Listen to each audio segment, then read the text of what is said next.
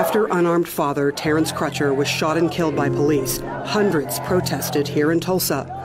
What many didn't know is that nearly 100 years ago, on these very streets on which they were marching, hundreds of African Americans were killed in one of the darkest chapters of Tulsa's and America's history. A lot of folks around here used to whisper about it over the decades, but nobody, black nor white, wanted to talk about it. And that history was being forgotten. Before it happened, Tulsa was the scene of a thriving, wealthy black community. Black Wall Street was the most prosperous black-owned business district in 1921. This was Black Wall Street.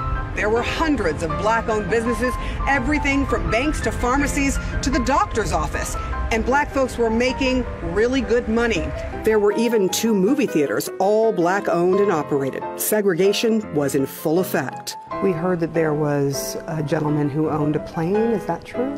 Simon Barry was a pilot and owned his own plane. Black folks were rich here, basically. They lived very good lives. Many of them, yes.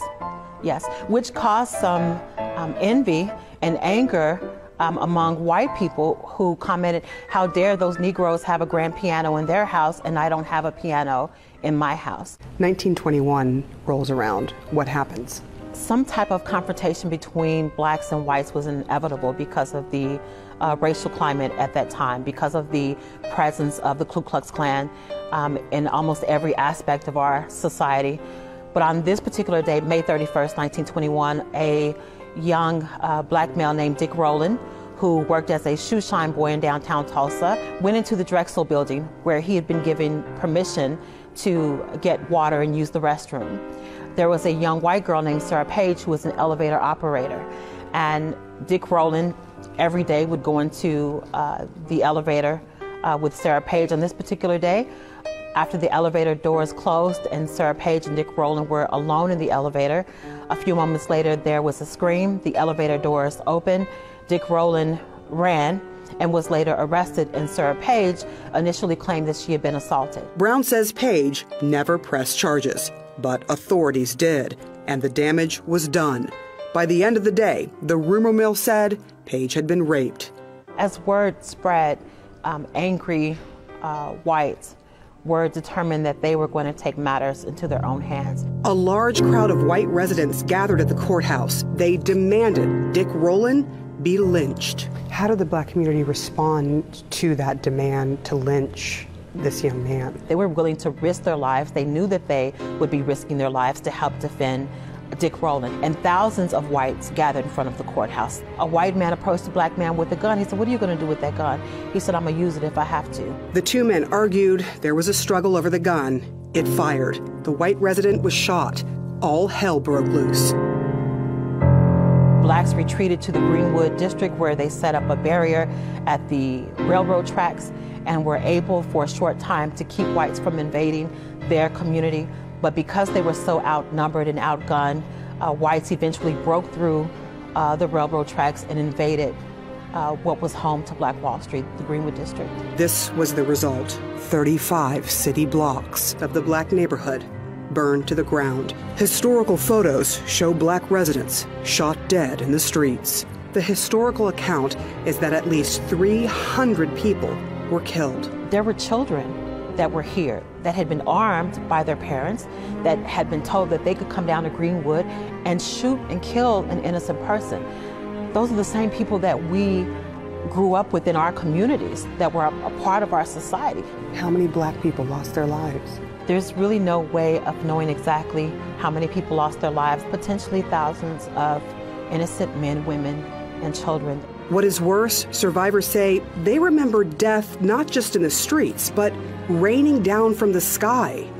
Many of our race riot survivors have commented that they remembered seeing planes flying overhead, dropping bombs, dropping nitroglycerin bombs. Mrs. Hazel Smith Jones is believed to be the last living survivor in Tulsa. She's 97 years old. My daddy wasn't at home. Just the kids and mama. They came and got us. Was it white people from the city? And got us to fairground. And we was there for about 2 or 3 days. To the fairgrounds. And my dad didn't know where we were. Did your family want to leave? My mother, you know, with all this stuff going on, she thought it might have been safer with them taking us out there and being with more people. Everyone called it a race riot. The opinion piece in the newspaper condoned it, calling Greenwood Niggertown. Do you consider it a riot? No, ma'am. It was really murder. It was a massacre. My grandmother was awakened at night and just told to run. Just get up and run.